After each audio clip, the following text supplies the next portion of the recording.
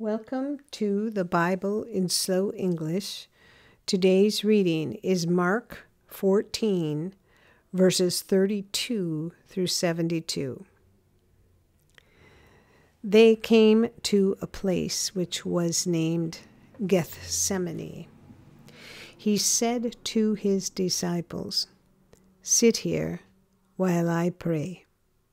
He took with him Peter, James, and John, and began to be greatly troubled and distressed. He said to them, "My soul is exceedingly sorrowful, even to death. Stay here and watch." He went forward a little and fell on the ground and prayed that, if it were possible, the hour might pass away from him. He said, "Abba, Father, all things are possible to you. Please remove this cup from me. However, not what I desire, but what you desire." He came and found them sleeping and said to Peter, "Simon, are you sleeping? Couldn't you watch 1 hour? Watch and pray, that you may not enter into temptation. The spirit indeed is willing, but the flesh is weak." Again he went away and prayed, saying the same words.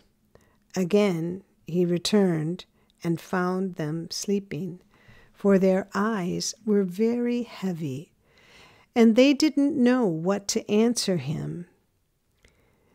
He came the third time and said to them, "Sleep on now, and take your rest.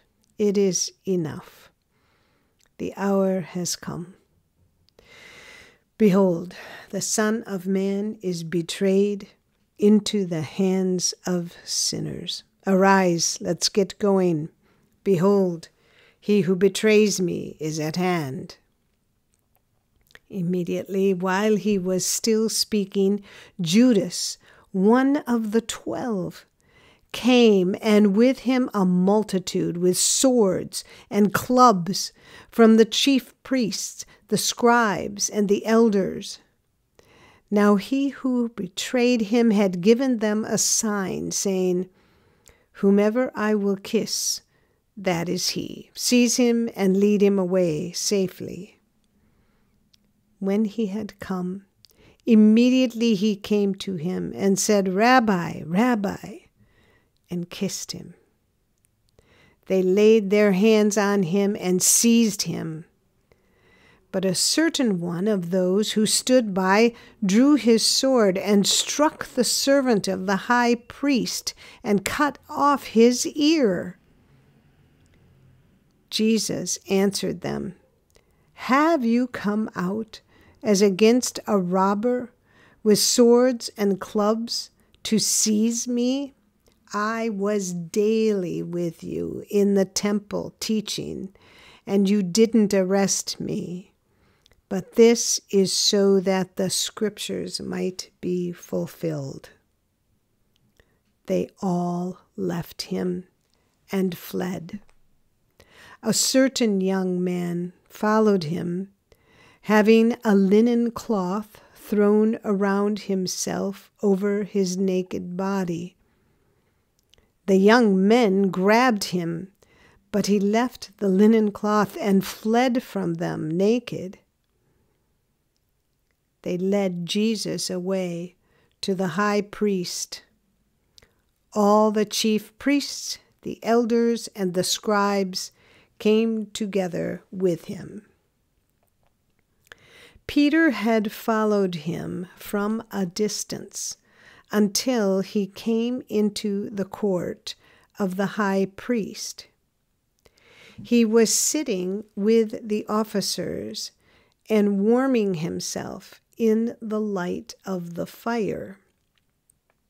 Now the chief priests and the whole council sought witnesses against Jesus to put him to death, and found none, for many gave false testimony against him, and their testimony didn't agree with each other.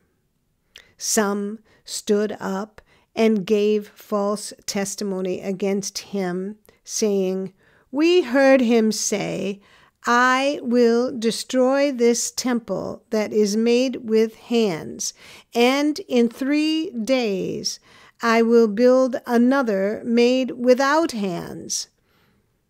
Even so, their testimony didn't agree.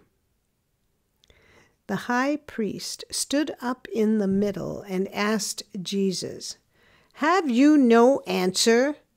What is it which these testify against you?" But he stayed quiet and answered nothing. Again the high priest asked him, "Are you the Christ, the Son of the Blessed?" Jesus said, "I am.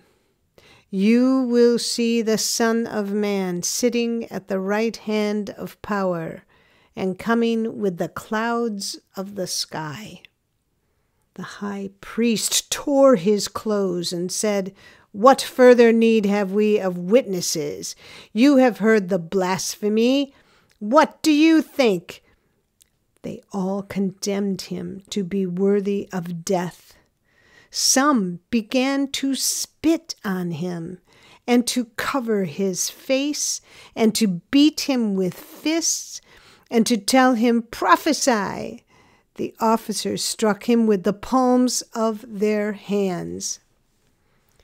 As Peter was in the courtyard below, one of the maids of the high priest came, and seeing Peter warming himself, she looked at him and said, "You were also with the Nazarene, Jesus." But he denied it, saying, "I neither know nor understand what you are saying." He went out on the porch, and the rooster crowed. The maid saw him and began again to tell those who stood by, "This is one of them." But he again denied it. After a little while, again, those who stood by said to Peter, "You truly are one of them, for you are a Galilean, and your speech shows it." But he began to curse and to swear, "I don't know this man of whom you speak." The rooster crowed the second time. Peter remembered the word, how that Jesus said to him, "Before the rooster crows twice, you will deny me 3 times. When he thought about that, he wept. This is the end of Mark 14, verses 32 through 72. Come again to listen to the next chapter. And if you found this podcast helpful, please like us, subscribe, and share us with your friends. Thank you for listening to the Bible in Slow English. This is Janet Benish, your reader.